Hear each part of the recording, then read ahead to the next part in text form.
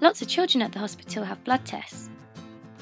Tests take place in different parts of the hospital.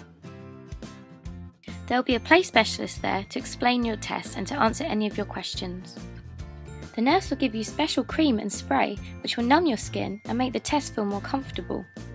Oh, they make you feel like nothing's going to happen really, because talking to you, making you feel comfortable, doesn't hurt or anything.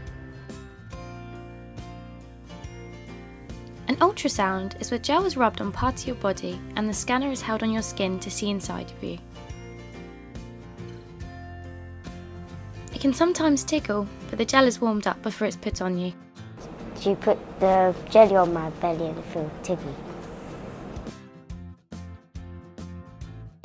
It wasn't that long, it was quick when it finished. Yeah, and it was funny.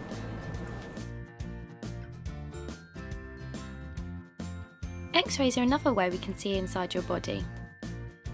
You must stay as still as you can for these tests to avoid the pictures coming out blurry. Today, Seaham is having an X-ray. Let's see what happens.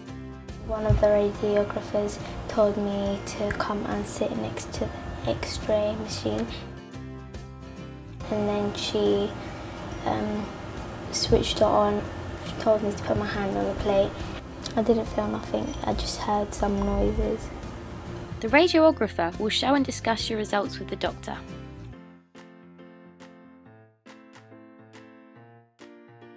An MRI can take clear photos of the inside of your body.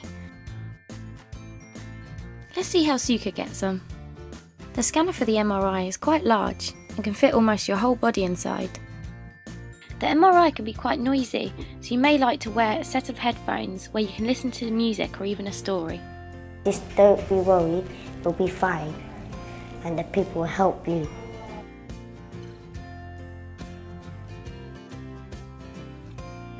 A CT scan is very similar to an MRI scan, but it's a lot smaller in size.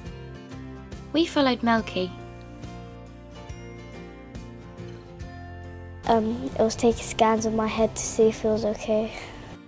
It's just as laying in your bed when you sleep, but you're awake and nothing touches you, just that head strap.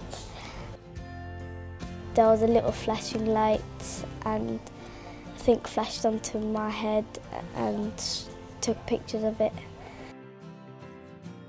All the tests are different, but there's one thing in common: they don't hurt.